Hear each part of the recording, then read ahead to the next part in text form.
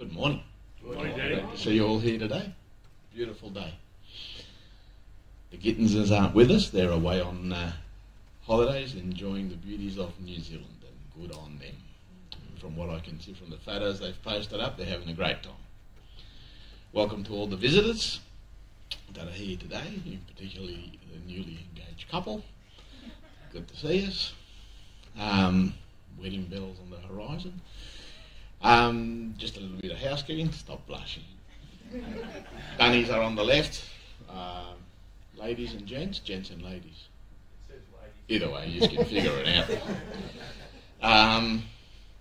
And of course, there will be a cuppa at the end of the service. If you're joining us online, thank you for being here with us today. You're welcome. It'd be better to have you here in person, but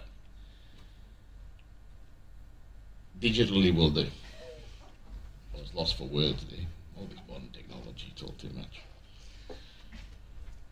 Well, we're here together to worship God, a God that is not selfish, a God that is merciful, a God that is not cruel, a God that is fair, loving, and full of grace. So let's pray to God. Heavenly Father, we just thank you for this time together. Thank you that we can come in your name to worship you and praise your Son, who died for us on the cross. Father, you are a great God, and we thank you that you love us. Father, we just pause to confess that we have sinned against you, and we thank you for your mercy and your forgiveness. Father, hear us now as we come together in the words your Son taught us. Our Father in heaven, hallowed be your name. Your kingdom come, your will be done on earth as it is in heaven. Give us today our daily bread, and forgive us our sins, as we forgive those who sin against us. Lead us not into temptation, but deliver us from evil. For the kingdom, the power and glory are yours now and forever. Amen. This will come as a shock to you, but we're going to sing. You may sit down.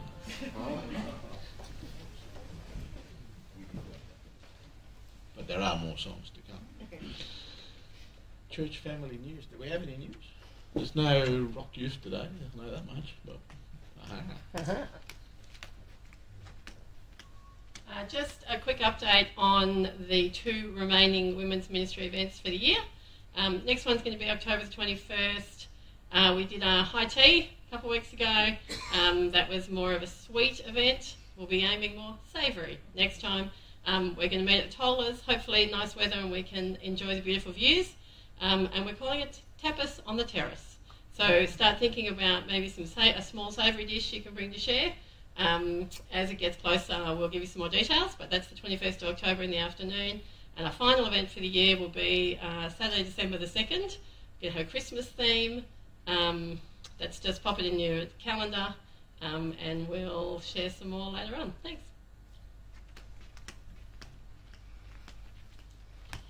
Tapas on the terrace will still be sweet because I'll be downstairs.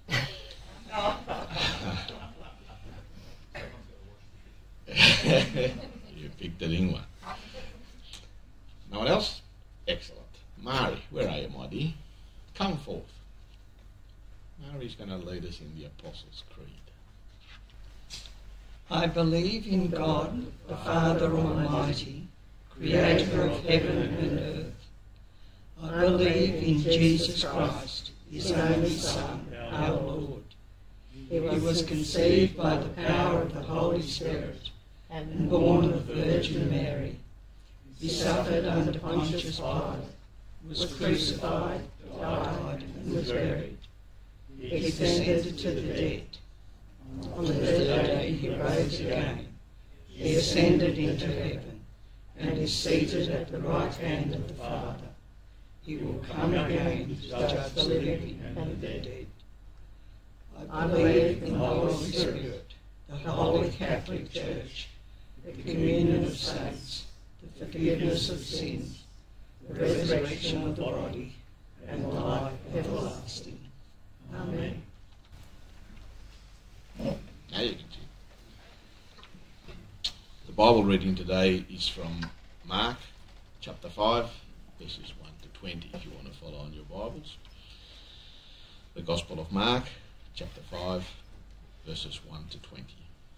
They came to the other side of the sea, to the region of the Gerasenes. As soon as he got out of the boat, a man with an unclean spirit came out of the tombs and met him. He lived in the tombs, and no one was able to restrain him any more, not even with a chain, because he often had been bound with shackles and chains, but had torn the chains apart and smashed the shackles. No one was strong enough to subdue him. Night and day among the tombs and on the mountains he was always crying out and cutting himself with stones.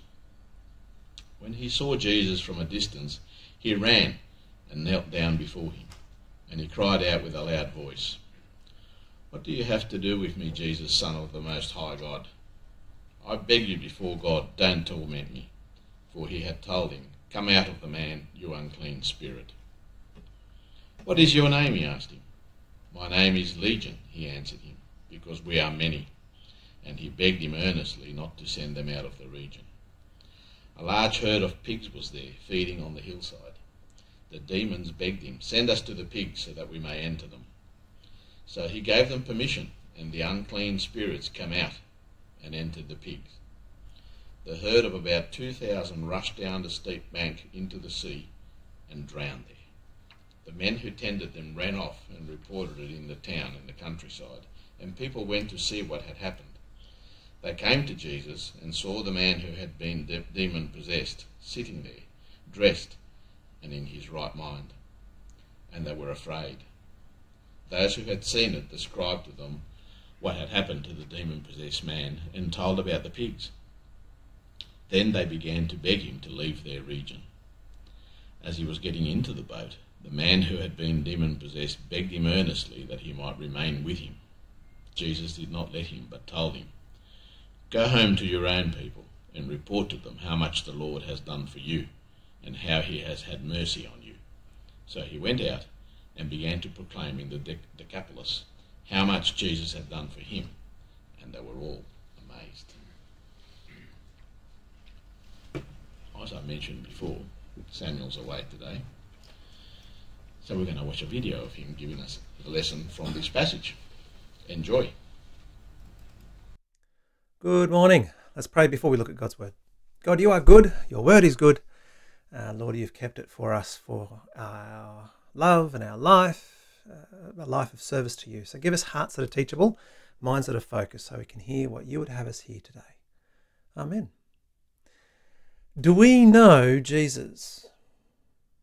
Do we remember who he is? Last week we heard the disciples exclaim, "Who is this man? Even the wind and the sea obey him." I mean, they're completely confused about who it is they're sharing a boat with.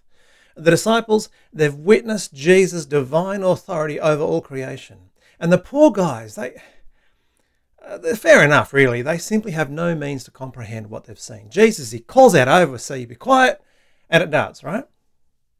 Now, it's too much for them, but they're on a boat, and even though it's referred to as sea, this large lake of Galilee, it only goes so far. And finally they come to shore. And I imagine that the questions, the wonder, the fear still buzzing in the minds of these tired disciples. Man, so much for a restful trip. Maybe now they can take a break, take stock of what they've seen, just debrief a little bit. Well, let's see.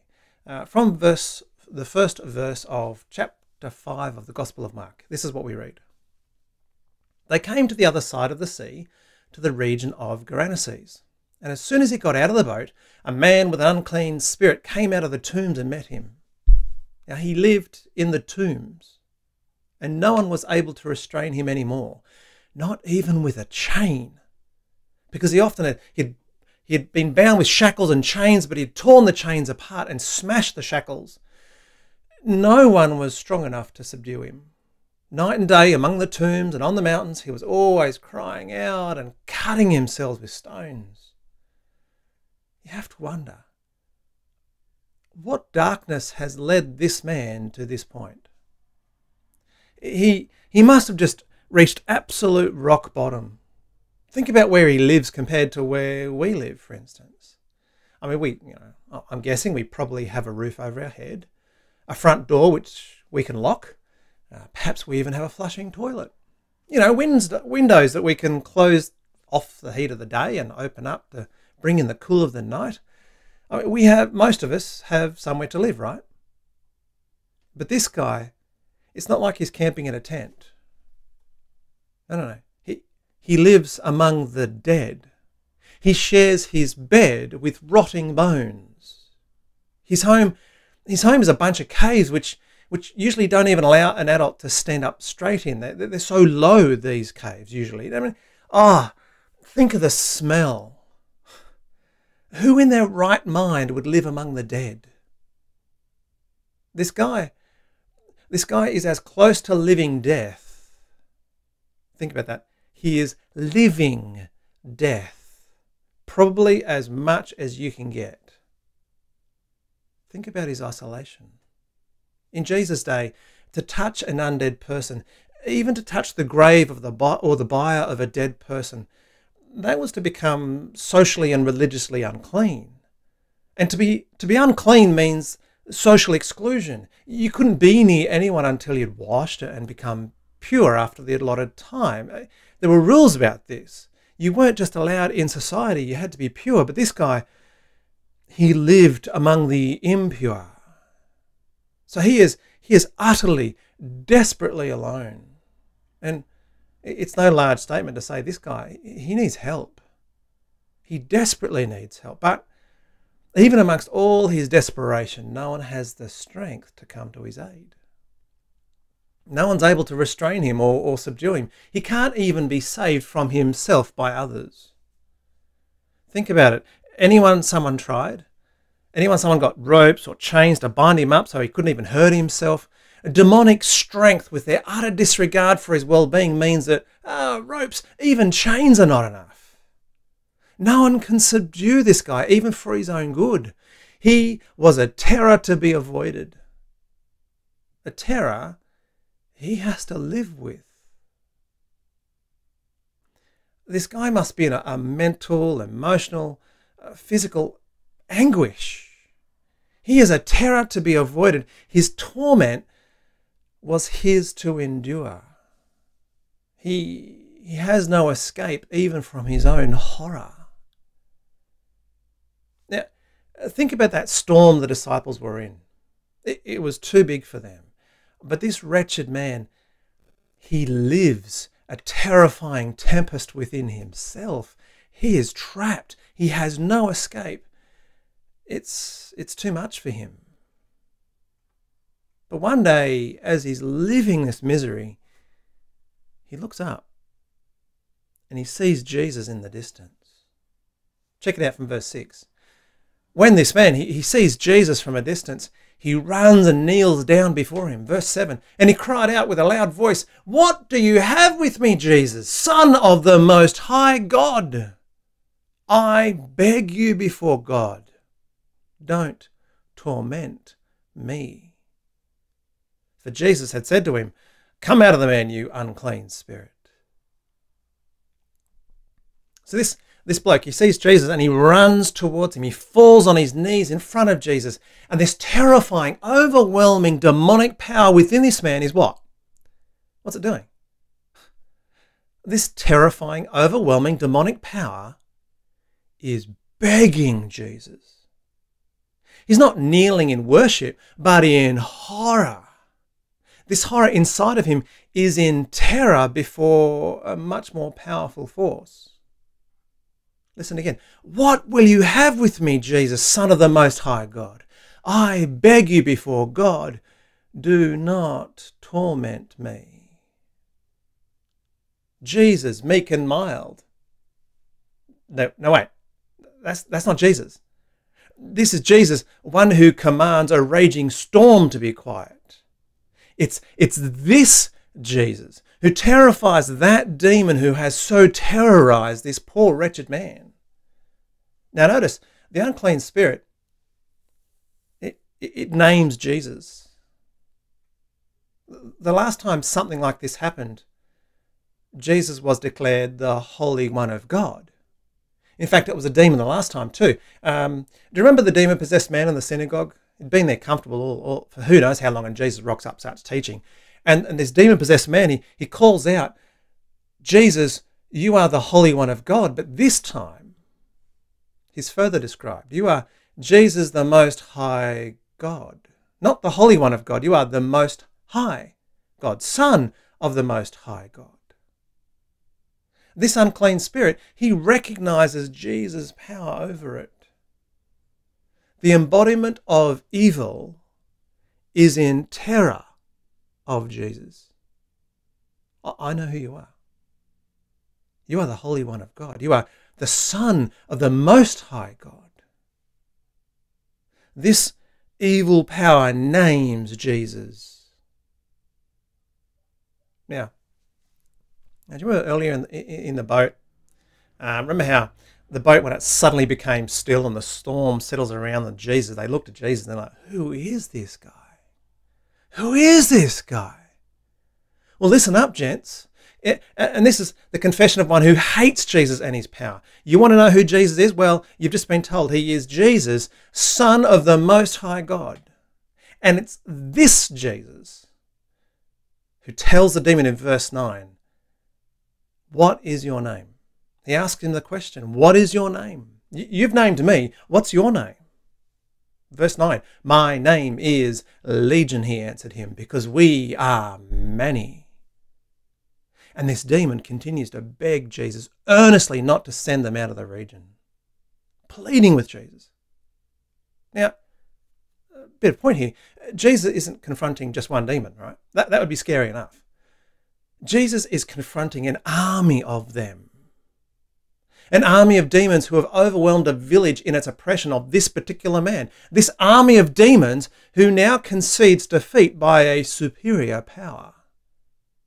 And their only hope is to negotiate terms of surrender. Check out verse 11. A large herd of pigs was there, feeding on the hillside. And the demons begged him, verse 12, send us into the pigs so that we may enter them. Hey, you're a Jew, you hate pigs, right? Maybe this is a way that we can get away with surviving this interaction. So he gives them permission. And the unclean spirits came out and entered the pigs. But the herd of about 2,000 rushed down the steep bank into the sea and drowned there. Get this though. In the presence of Jesus, first of all, the evil spirits could only do what Jesus gave them permission to do. They can only do what Jesus allows them to do. That's how powerless they are before the supreme power of Jesus.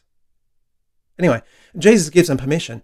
And so these unclean spirits, they leave the man and enter the pigs. And what this man was forced to endure for who knows how long, what he is forced to endure, these pigs would endure. They could endure. They could endure for not even one more minute. 2,000 pigs, they die. Now, for us, we might raise the question, well, what about the pigs, What about the loss of income for the farmers? It's really easy for us to shift straight to the loss of wealth and harm of the animals, but in doing so we miss a much more important understanding. The life of a man or a woman is worth so much more than even a herd, even a 2,000 head herd of pigs. Furthermore, we're left in no doubt as to the reality or the scale of the deliverance. This is not like, oh yeah, I feel so much better now. No. You can't mistake this happy herd of 2,000 pigs suddenly devastated. That's the devastation, the destruction this man was carrying around in his own personal life. This is a demonstration of just how much this man has been saved. Now, the disciples, they're probably still reeling from what they saw and experienced of Jesus' power on the Sea of Galilee. Right? Can you imagine? They're already probably a nervous wreck at this point. And now they're watching the immense force of Jesus' will as he frees this man of true oppression, total oppression. But this isn't enough. This isn't the real proof of Jesus' success. I mean, it's powerful enough as it is, watching these pigs, right? No. Verse 14. The men who tended these pigs, right, they run off and report it in the town and the countryside. And the people went to see what had happened, right, as you'd expect. They came to Jesus and saw, what did they see? They saw the man who had been demon-possessed, who they had bound with ropes, bound with chains, shackles, and they just overcome everyone. This guy, right? He's sitting there, properly dressed, in his right mind. And they are afraid. There he is, sitting there, dressed and in his right mind. The one who had terrorized the whole community with fear. Remember, they couldn't contain the guy, even with chains and ropes. So again, remember the disciples? They're terrified because they were stuck in a boat with a man more powerful than the full force of nature. Now it's these locals, and they're seeing something which is simply not possible. That's the guy. But as impossible as it is, they're looking at him, clothed, sitting calmly, in his right mind. So what do? I think about it. Surely here is a man, Jesus, who can free anyone of the greatest oppression. So what do? Do they ask Jesus to help them too? Do they plead with Jesus to stay and help their sick, their broken, their other desperate needs? Do they recognize his authority and ask to follow him? Oh, can we become your disciples? Can we find our life in you? Is that what they do? Let's have a look. Verse 16. Those who had seen it described it to them what had happened to the demon-possessed man. They told him about the pigs, and they began to beg him to leave their region. Jesus, we beg you, go away.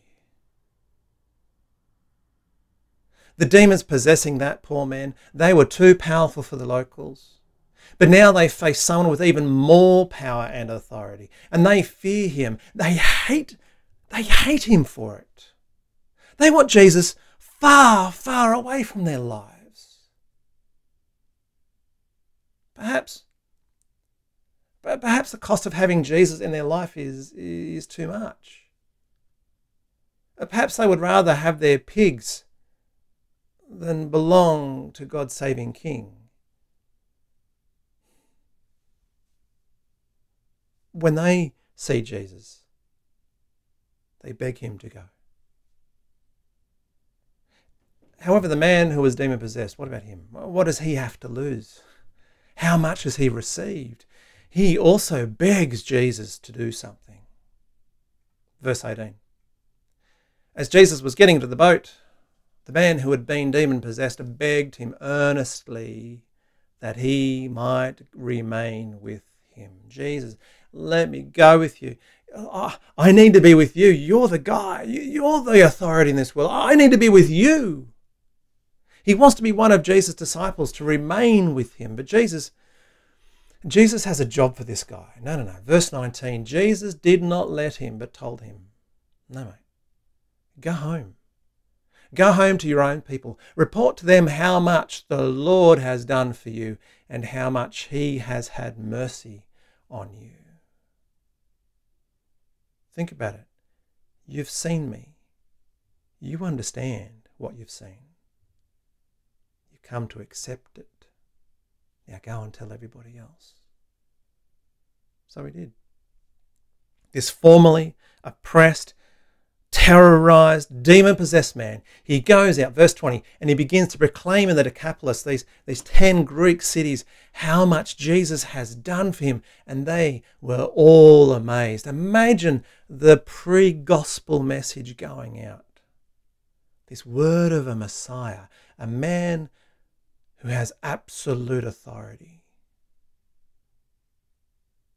What a wonderful witness. Having met Jesus, having been transformed in that meeting with Jesus, the Son of the Most High God, this man is to report what? How much the Lord had done for him and about the Lord's mercy.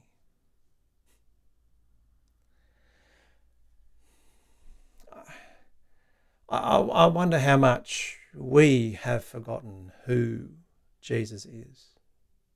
I wonder if our view of Jesus has begun to get a little bit too small, or if it was ever big enough to begin with. The disciples, they're oscillating between amazement and terror before their teacher. The poor guys, they're one minute just delighted by him and horrified by just how powerful he is. Unclean spirits, they're not like the disciples. They're terrified of a holy judge who holds absolute power over them. Now the locals, they see a rule, an authority too big, too powerful, too costly to have around. And so they ask him, no. They beg him to go away. The healed man, however, he is overcome with gratitude and begs to join the close group of disciples. He wants to go with Jesus. You are my life. You are everything. You are my hope. But he's given a commission. It might sound a bit familiar, actually. He's given a commission to walk his home, to go back to his cities, to proclaim the works and mercy of God in his life. And so the question is, as we read Mark chapter 5, these first 20 verses, the question is, have we met Jesus? And if so, do we remember who he is? Do we understand who it is we are following? He is Lord of creation. There is no storm too big for him. He is conqueror over evil. He is more powerful than any army of darkness. He is stronger than the corruption found in the hearts of men and women. He is Lord of nations. He is Jesus, Son of the Most High God. And all will either bend the knee in terrified submission or in joyful worship.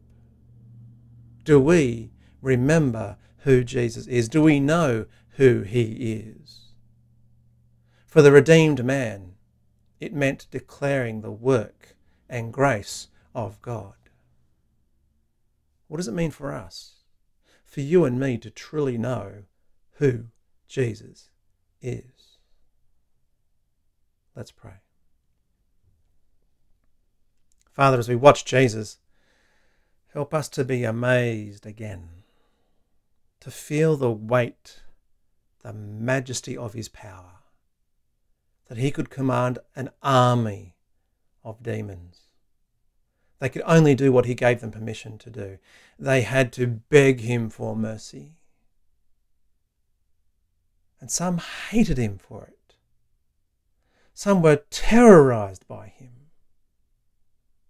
And yet those who are saved delight in him and are given a commission. Father, help us not to forget who Jesus is. Help us not to hate him. Help us not to reject him. Help us to see who he is and take up his commission to talk about just how much you have done through him in our life, the grace he has given us. Help us not to be ashamed of the King who has saved us from horror. Indeed, has saved us from the judgment we deserve before you. Father, help us to see afresh who it is we call our Lord and Saviour. And may it shape who we are and what we do. Amen. See, there is one more song to come back. Before that, let's pray. Heavenly Father, we just thank you for this passage we have just been listening to and what it teaches us about your Son Jesus, our Saviour, who came to earth as a man, lived among us, and suffered for us, that we might be saved. Father, we're just amazed by his love, his power over all, and we thank you for him. In Jesus' name we pray. Amen. Well, kids, that brings us to an end of the service. If you're joining us online, don't forget we meet every Sunday at 9:30. Hey, who was here at 8:30 today? No one. Go on. I bet some of you try to log on at 8:30. Don't forget we meet every Sunday at 9:30 here at the Wauchope Country Club. We'd love to have you join us. Until then, see you next week, whether live or through that lens.